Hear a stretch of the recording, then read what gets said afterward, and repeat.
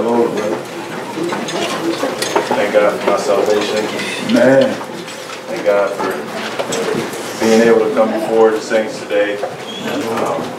Quite nervous, so I asked y'all to pray with me. Encouragement from Brother Nathan a couple weeks ago. He said, look not on their faces. Our Lord, so please pray for me. But I do got a thought tonight. You will turn with me to the book of Matthew.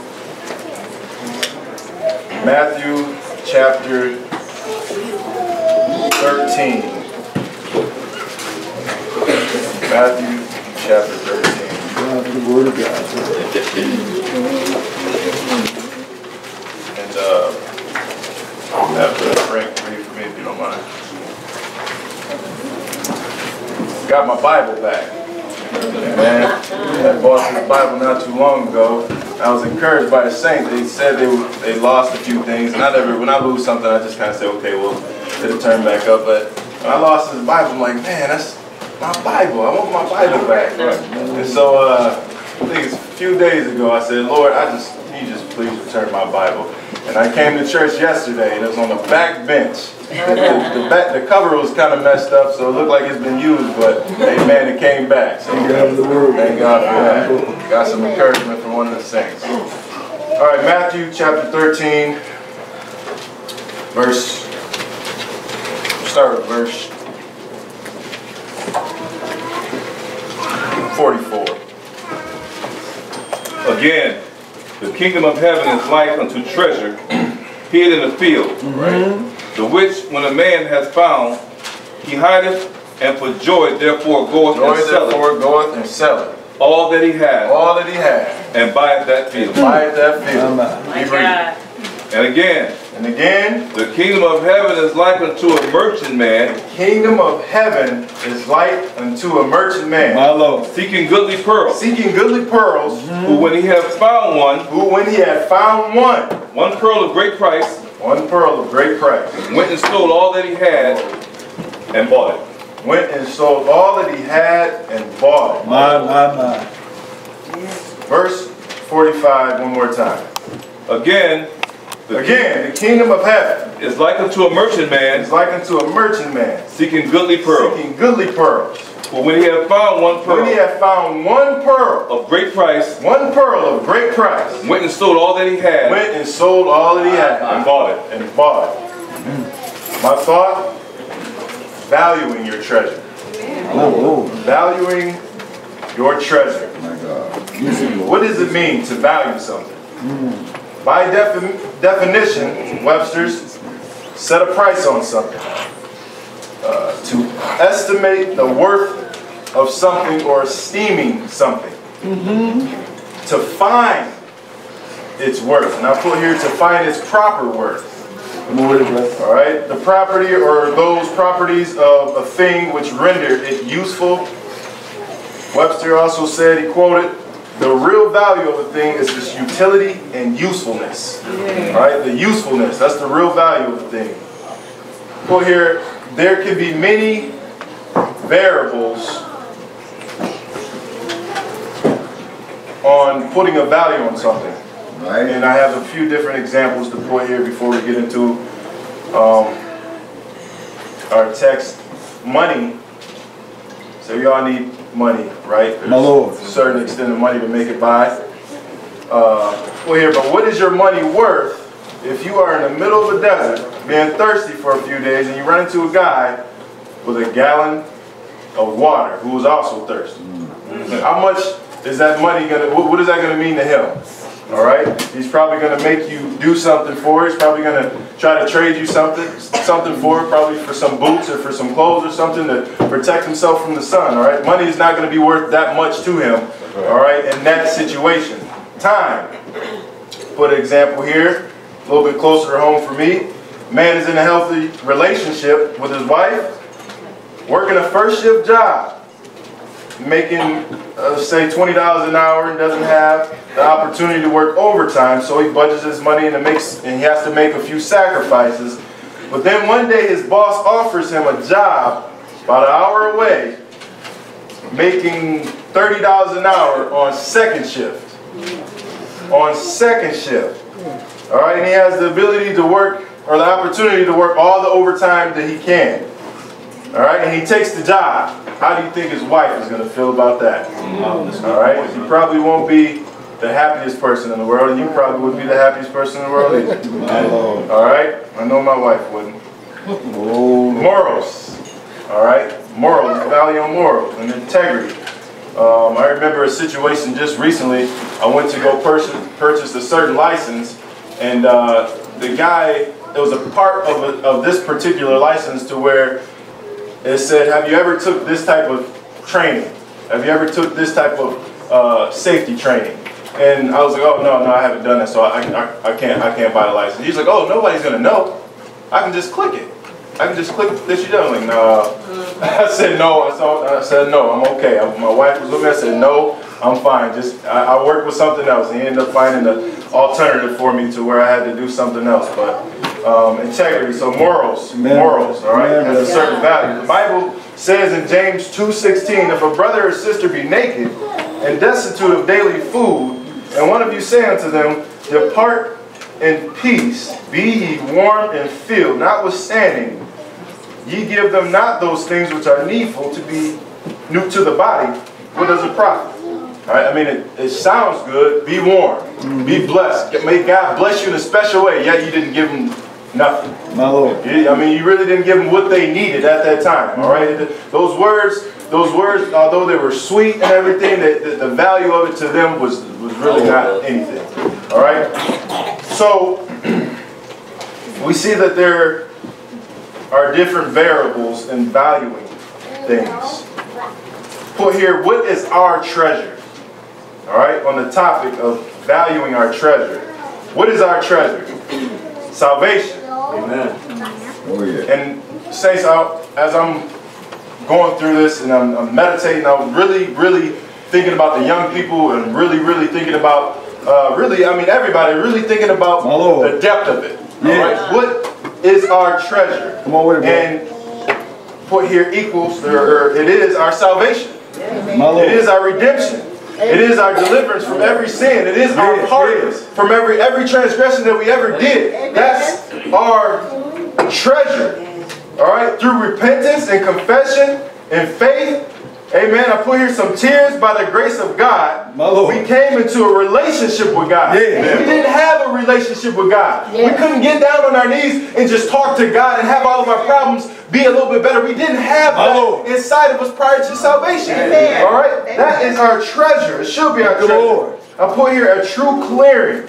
A true clearing of our dying souls by the mercy of God. By the mercy of God. Dying souls. We are already dead, but still dying.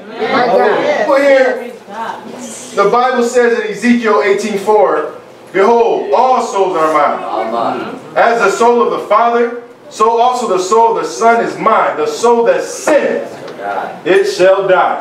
Now put here, and further be separated from God forever. And that was one of the things that really got me into the salvation race when our brother had exhorted that to me. Separated from God forever. Just the thought of it. Just the thought. I didn't have full, I was brought up in the church, but I didn't have full understanding of it. But somehow, some way, God used that example in my brother to give me the full understanding. You're going to be separated from God forever. For as long as God lives, you're going to be separated from God forever. But if you're redeemed, amen, it says, I put here, thank God in Ephesians. Chapter 2, it says, and you hath he quickened, who were dead in trespasses and sins, where in times past ye walked according to the course of this world, according to the prince of the power of the air, the spirit that now worketh in the children of disobedience, among whom also we all had our conversation in times past in the lust of our flesh, fulfilling the desires of the flesh. and of the mind. Come on with it. All right, imagining some things, being satisfied by the just the thought of being able to do something. Just the thought of being able to do something. Maybe we never accomplished what we wanted to do, what we really wanted to do, and probably the mercy of God held us back, no doubt. But just the thought of it excited us. Excited the thought of doing something contrary to what the Scripture says, contrary to what God is. The thought of that excited us. Right? He said you were dead, separated from God. He said, among whom also we had our times, conversation in times past. Skip down to verse 4. It says, but God who is rich in mercy. But God who is rich in mercy, for his great love, wherewith he loved us, even when we were dead, it says, hath quickened us together with Christ. By grace ye are saved, and has raised us up together and made us sit in heavenly places in Christ Jesus. Amen. I mean, I got just reading that again. I read it so many times. But it encouraged me. You know, it encouraged me just to think I didn't have a mind like this before. Yes, sir. I didn't possess this mind. You didn't possess this mind before. Your mind was far off somewhere else. What a treasure, brother. What a treasure, brother. That's a treasure. You did not have that mind. It's a blessing. You didn't know how you was going to get that mind. You tried this, you tried that. I tried all these things. I was never satisfied. I was never really content in my soul. But God. But God, who is rich in mercy, for his great love, he loved us. Amen. Clear, thank God. We didn't deserve not 1 ounce of God's grace. We did not deserve 1 ounce of God's grace. And I put here, people don't realize that. The Bible says the wages of sin is death. The wages of sin is death. And he chose the Christ for you. Or he chose the cross for you. Come on, brother. He chose to die. He chose to come down from this lofty position. Be fashioned as a man. Come on. Go through all the feelings, all the pain, all the hurt, all of that. Gospel, just brother. For you. Just for you to have this mindset. Just for you to have this treasure. It's all about valuing our treasure. What he actually done just for you to value the treasure. All right? My God. Put here, he spared us. He spared us, hoping that we will return to him. Hoping that he will return to him. And I'd like to thank God for the message yesterday. True blessing. He said he spared us hoping that we would return to him, using nothing but his love. I got everything to give you. Got and I'll make it plain for you. All right? It says he had mercy on our souls, hoping, with no guarantee. No guarantee that the free will I gave man, no guarantee the free will that I gave man that he gonna return. There's no guarantee. Isn't that deep? That's a deep thought. It was no guarantee though. The plan of salvation is perfect. The plan of salvation is priceless. There was no guarantee. He did it. He said, there's no guarantee that they're gonna come, but I'm gonna do it anyway. I'm gonna do it anyway. All right.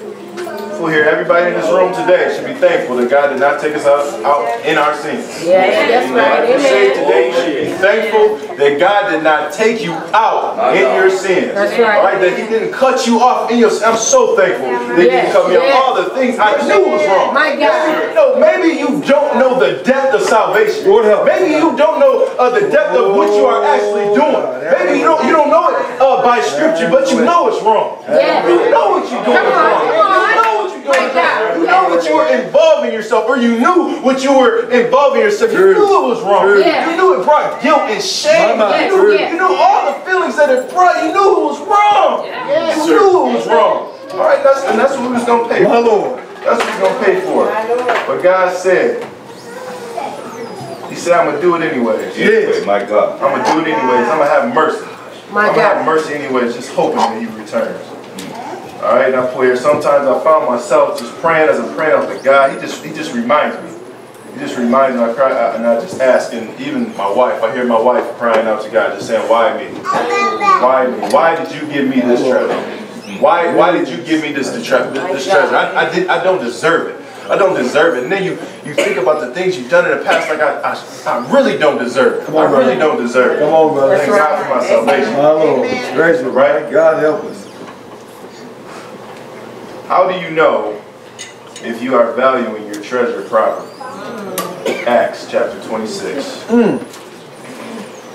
Acts chapter 26.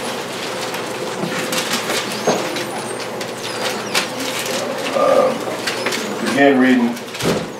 Very familiar passage. Very encouraging passage. All right. There was two incidences here, but I wanted to use this one, so bear with me.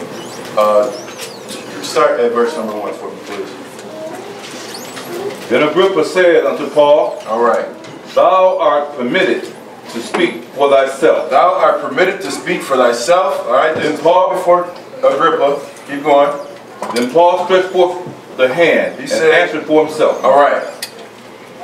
I think myself happy, King Agrippa, Amen. because I shall answer for myself this day before thee, touching all the things whereof I am accused of the Jews. My Lord. Especially because I know thee to be expert in all customs and questions which are among the Jews. My Lord. Wherefore I beseech thee to hear me patiently. My manner of life from my youth, which was at the first among my own nation at Jerusalem, Right? know all the Jews, which knew me from the beginning. Which knew me from the beginning. If they would testify that after the most straightest sect My Lord. of our religion I lived a Pharisee. My Lord. And now I stand and am judged for the hope of the promise made of God unto our fathers. Amen.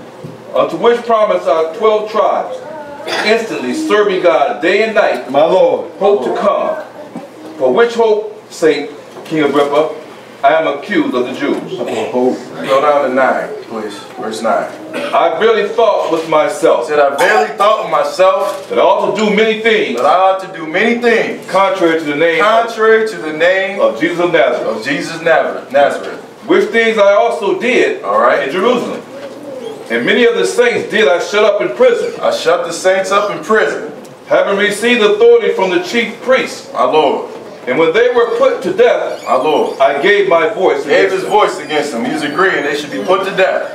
And I punished them oft My Lord. in every synagogue, My Lord. Every chance I had. and, Keep going. and compelled them to blaspheme. My Lord. And being exceedingly mad against them, My Lord. I persecuted them even unto strange cities. My Lord. Whereupon as I went to Damascus, Verse with authority, 13. Verse 13. at midday, O At king, midday, O King, I saw in the way a I light from heaven, saw in the way of light from heaven. Yes, sir. above the brightness of the sun, Above the Yes, brightness sir. of the sun. shining round about me, Shining round about me. and them which journeyed with me. Yes. And when we were all fallen to the earth, My Lord. I heard a voice speaking unto me, Come on.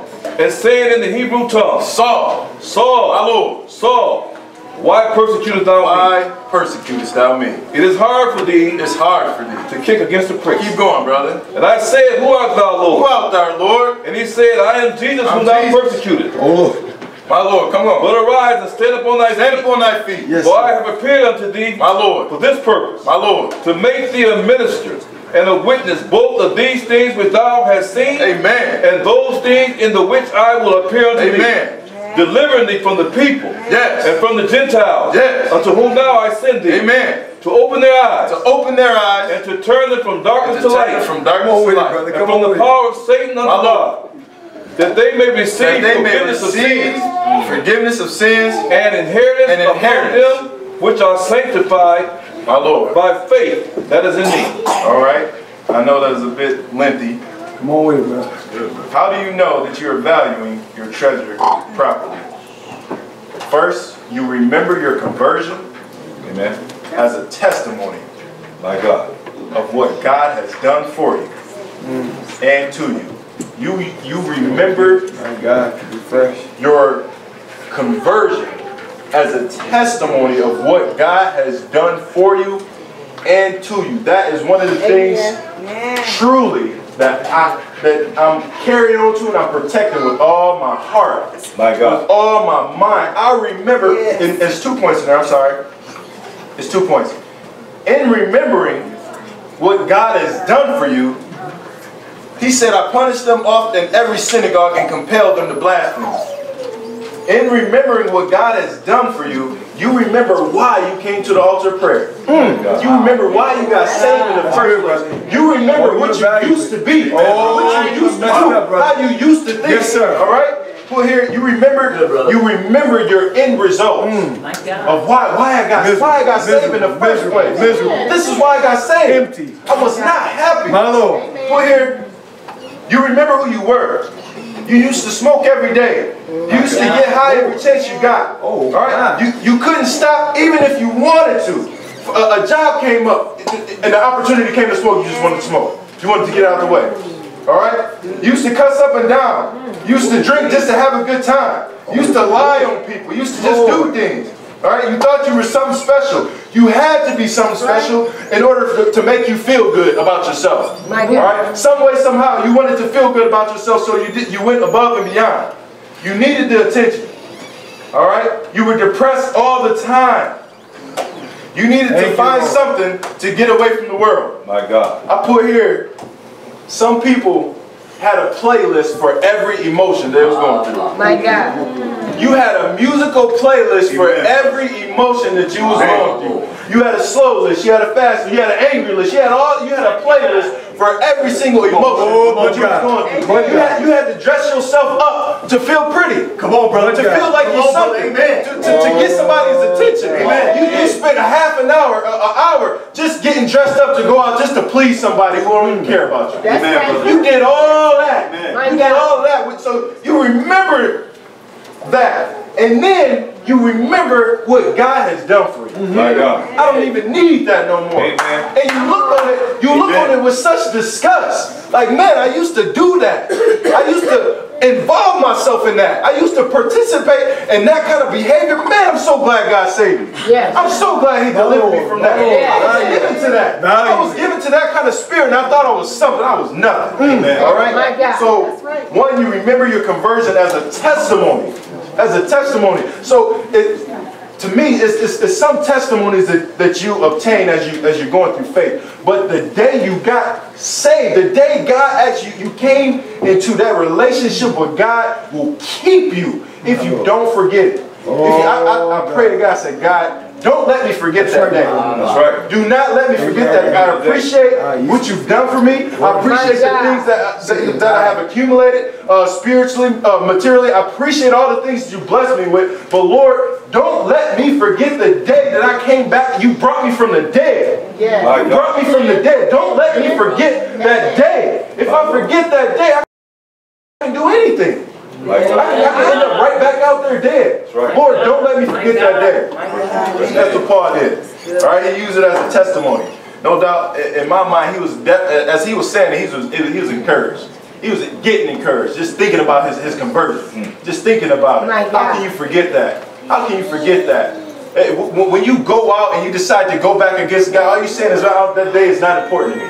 That day was not important. That's all you're saying. That day is not important to me. But every time you're brought into, the devil tries to tempt you and bring this, just think about the day that you got saved. Just think about everything that was everything that was not going your way, and God decided in His mercy, you know what, I'm going to pick him up. I'm going to pick him up. I'm going to mold him. You said that's on the pot. It wasn't nothing. Let me mold you. Let me mold you. That's what He did. He had mercy on you. Amen. All right? How do you know if you're valuing your treasure properly? All right? You remember your conversion as a testimony for what God has done for you. Good word, brother. I put down a song here. I'm not going to sing it. I remember the day the Lord saved me. I remember the day the Lord saved me. All heaven came down. My Lord, there was glory all around. Amen. Amen. Appreciate that song, man. Need a little bit more bass, brothers, though. Alright. Well, here, whatever your situation in salvation is, it's better than what it was previously. Oh, yeah. Whatever your situation in salvation is, right now, it's better than what it was previously. Well, here, I don't care what kind of money you have. I don't care what kind of job. One day you had. I don't care where you was at. I don't care what your situation was. Whatever it was prior to salvation ain't nothing what it is now. Ain't nothing what it is now. There's nothing that can measure up to what God has for you. Alright? There's nothing that can measure up to what God has for you. The way of the transgression is hard. Amen. Well, here, you don't have a proper outlet without God. You don't have the proper outlet without God. You do whatever it takes just to feel satisfied. That's why people get high today. They're not satisfied. That's why they're doing these crazy. They're truly not satisfied. They don't have a true treasure. They don't have a true treasure. Money's not a treasure. But material things is not a treasure. Having a happy family is good in this life, but that's not a treasure. That's not a true treasure. It could be a blessing, an added blessing. True treasure is salvation. True treasure is salvation. Having a relationship with God. Being able to get down, knowing that I can reach heaven. Knowing that I can reach heaven. Knowing that I can pray for my family. Knowing that I can pray for my little daughter. Knowing that I can pray for my son. Come on, brother. That's a true treasure. That's a blessing. That's a gift. That's a gift. It's given to us. You should value it. My God. Number 3, 1 Peter 2:1. More with it, brother.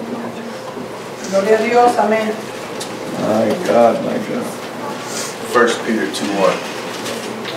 Wherefore, all right, laying aside all malice and all guile, and hypocrisy, and envies, and all evil speaking. Keep going, brother. As newborn babes, desire the sincere milk of the word, amen, that ye may grow thereby. Amen. Keep going. If so be ye have tasted that the Lord is gracious, to whom coming as unto a lively stone, disallowed indeed of men, but chosen of God, all right, go back and precious. 2. Verse 2? Yep, verse 2. As newborn babes, desire the sincere milk of the word. Desire the sincere milk of the word, that ye may grow thereby. That ye may grow thereby. The third reason how you know you're valuing your treasure properly is that you desire the word of God. Good, man. You desire the word of God, whether it's preached, whether it's recording, whether it's an exhortation, my Lord, whether it's an interaction with somebody, whether it's the word printed, you desire the word of God. It's in you. It's been planted with the conversion. My Lord. With the conversion, my Lord, it is in you to desire. My right? That's and you continue to desire. You continue to just want to be around the saints. Right? That's why Paul's talking not forsaking it. Really, you don't have to forsake it. It's in you. Amen. It's in you to desire to be around the saints, to be fed by the word of God. All right? It truly is in you. He said, as newborn babes desire the sincere milk of the word that you may grow thereby. If so be ye have tasted that the Lord is good. If you truly value your salvation, if you truly value your treasure, if you truly value your treasure properly, you desire the word of God. That's right, brother. You know, amen. If it's the word of God, line upon line, precept upon precept, you don't care where it's coming from, I want to listen to it. I want to hear it. My Lord. I want to hear it because I'm going to get something from it. I'm going to add to my treasure. I'm going to add to my treasure. I don't care about Bishop and all those other things. What they say maybe it sounds quite interesting sometimes, but it has nothing to do with the word, the true, unadulterated word of God. That's what I desire. That's what I desire. Yes. Thank the Lord, brother. Amen. Another point in that here, Acts 9:8. Come on with it, brother. Thank God for the word. Acts chapter 9. And Saul arose from the earth. All right. And when his eyes were opened, he saw no man. All right, this is after his conversion. But they led him by the hand and brought him into Damascus. All right. And he was there, and he was 3 days without sight. Yes. And neither did eat nor drink. Didn't eat or he didn't drink. And there was a certain disciple at Damascus named Ananias. And to him said the Lord in a vision, Ananias. Yes. And he said, Behold, I am here, Lord. Verse 11. And the Lord said unto him, Arise. Arise. And go into the street, which is called straight. And inquire of the house of Judas. Inquire of the house of Judas. Of one called Saul of Tarsus. My Lord. For behold, he prayed. For behold, he prayed. All right. The other point in there, you want to tell God everything in prayer.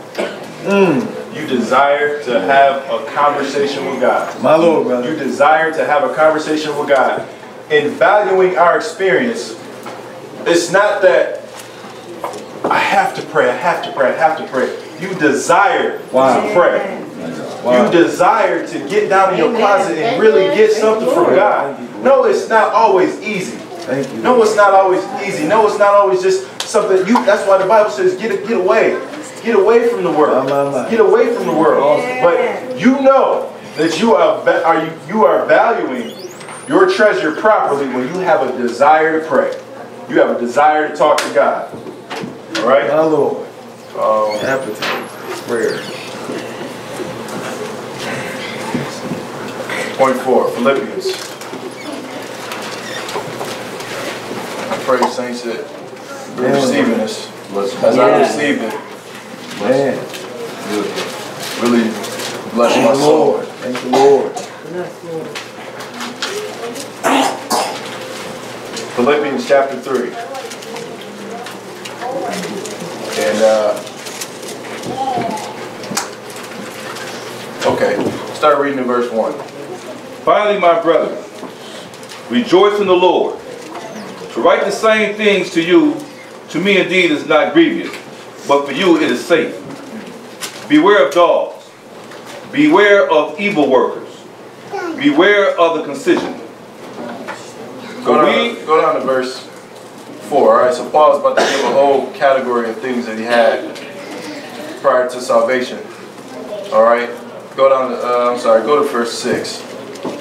Concerning zeal, persecuting the church, touching the righteousness which is in the law, all right, blameless. All right, so we say he's blameless under the law. But what things were gained to me, he said, but all that, those I counted loss for Christ. Those I counted loss for Christ. Yea, doubtless, and I count all things but loss, for the excellency of the knowledge of Christ Jesus. I count all things for loss, for the excellency of the knowledge of Christ Jesus my Lord. For whom I have suffered the loss of all things, yes, and do count them but dung, right, that I may win Christ. All right, and be found in him, not having my own righteousness, my Lord, which is of the law, all right, but that which is through the faith of Christ, the righteousness which is of God by faith. Verse 10. That I may know him. That I may know him. And the power of his resurrection. And the power of his resurrection. And the fellowship of his sufferings. And the fellowship of his sufferings. Being made conformable, all right, unto his death. Verse 11. If by any means. If by any means. I might attain unto the resurrection of the dead. I might attain unto the resurrection of the dead. If by any means. I might attain unto the resurrection of the dead. Point number 4. You are willing to make it and keep your treasure by any means necessary. My God. You are willing. You are willing to keep by any means necessary. Serious, brother. Your salvation. Later on he says, I press toward the mark. Yeah. All right. For the prize of the high calling of Jesus Christ. He said, let us therefore, as many be perfect, be thus minded. He said, you got to have the same mind. You got to have the same mind. He said here again, if by any means I might attain into the resurrection of the dead. If by any means I keep myself, I'm going to do it by any means. I'm going to keep my salvation. My God, amen. I'm going to protect this by, I don't care what I have to do. What do I got to do, brother? I don't care how far I have to go. I don't care how much I have to bring out, how much I have to sacrifice myself. I don't care what it is, by any means. By any means necessary, I'm keeping this treasure. By any means necessary. I'm not selling, I'm not letting it go. By any means necessary, I'm keeping it. Right? It's going to cause some pain sometimes. All right? It's going to be frustrating sometimes. All right? But by any means necessary. All right? If you know deep down in your heart, all right? Or if you want to keep deep down in your heart, or if you want to know that you have treasured or valued your treasure properly, you are still willing to keep it by any means necessary. My God. All right? You got to humble yourself, whatever. Oh, God. Well, here Jesus said in Mark 9:2, and whatsoever shall offend one of these little ones that believe in me is better for him that a millstone were hang about his neck and were cast into the sea. He said, if thy hand offend thee, if thy foot offend thee, if thy eye offend thee, cut it off, pluck it out. Amen. All right? Put here, in sin we have accumulated some things. We have accumulated some things. We've accumulated some habits. You've accumulated some bad ideas. You've accumulated some different things, friendships. You've accumulated those things. But if you want to value your salvation properly, you know you're gonna have to cut it off. Amen, brother. You don't have to cut it off. Amen. It may not be as soon as you get your conversion. It may not be a little bit later on, but eventually that thing is gonna hinder you. My God. Eventually that thing is gonna hinder you. And if you value it properly, you're gonna cut it off. Amen, brother. By any means necessary. I don't care what it is. All right. Luke 26, 4:26. You don't have to go there. 14:26. It said, if any man come to me and hate not his father and mother, and wife, and children, and brother, and sisters, yea, and his own life, he cannot be my disciple. Wow. He said, it's just not possible. It's not possible. Brother Kennerly said in the lesson Child Training, listen to that message on Brother Nathan's site, he said, I love my children. He said, I really love my children, but I don't love them that much. He said, and not in the sense it's true love, but he said, I don't love them enough to violate one of God's principles. He said, I do not love them that much. He said, I love my salvation more than I love see my children violate the principle of God. I love my salvation too much. He said, I love my salvation too much. Example, Brother Ron again. He said, he gave an example about how his job was moving down to Florida. His job was moving down to Florida, and they thought very highly of Brother Ron. And what they said to him, they said, well, we're moving our job down to Florida, and we really think we want you to come with us. We want you to come with us. He said the first thing that came to his mind, he said, I don't know any congregation at the time that's down there in Florida. He said, I don't know of any congregation that's down there in Florida. My Lord, brother.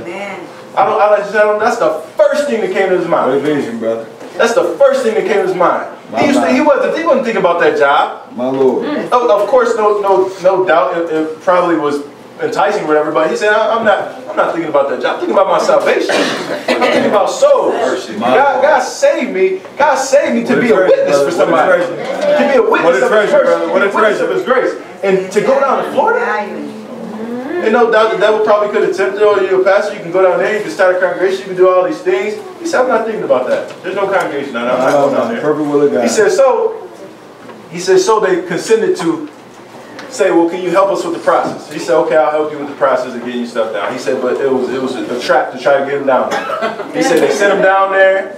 They sent him down there and they was giving him money on top of the money he was doing. They said they was paying him double to fly in the air. They was paying him overtime. Wow. Just to fly down in the airplane and come back. All the time he spent air travel, they said he was paying him overtime for it. And giving him spending cash. Wow. Giving him spending cash while he's down there. And so he said, the guy came up to him and said, so Ron, when you moving down here? He said, Doug, I'm not going. He said, Doug, I'm not going. I value my salvation way too much. Wow. He said, his exact words, he said, I got to survive. Wow. He said, I got to survive. All right? Valuing your salvation, valuing your treasure properly. That's good, brother. All right? What a word, brother. And our last point.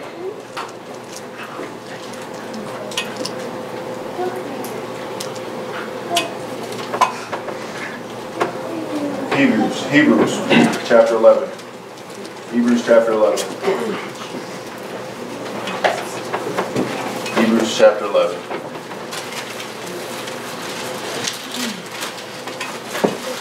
Our Lord. Start reading verse 24. By faith, Moses, when he was come to years, Refuse to be called the son of Pharaoh's daughter. Refuse to be called the son of Pharaoh's daughter. Choosing rather to suffer. Choosing rather To suffer affliction with the people of God. suffer affliction with the people of God Than to enjoy the pleasures of sin for a season. our Lord. One more verse. Esteeming the reproach of Christ The reproach of Christ, greater riches than the treasure in Egypt. man, everything that the world had to offer Moses at that time, and I'm sorry, let me get to my point. You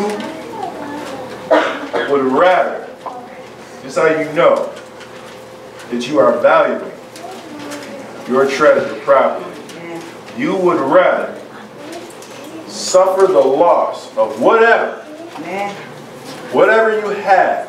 you had held on to. You would rather, whatever you valued the most in your heart, you would rather, or whatever you would obtain. Wow. Whatever you would obtain if the world had offered it to you. You would rather suffer the loss of it and keep your treasure than lose your treasure. You would rather, point 5, the last point, you would rather suffer the loss of that thing and keep your treasure than lose your treasure. And lose out on salvation. That's how you know that you are truly valuing your treasure properly. All right? Moses said it's not a price that you can put on salvation. Amen. It's truly not a price that you can put on salvation. I really appreciate God for my salvation. That's all I have. It's one of the things that truly is keeping me. I really value my conversion.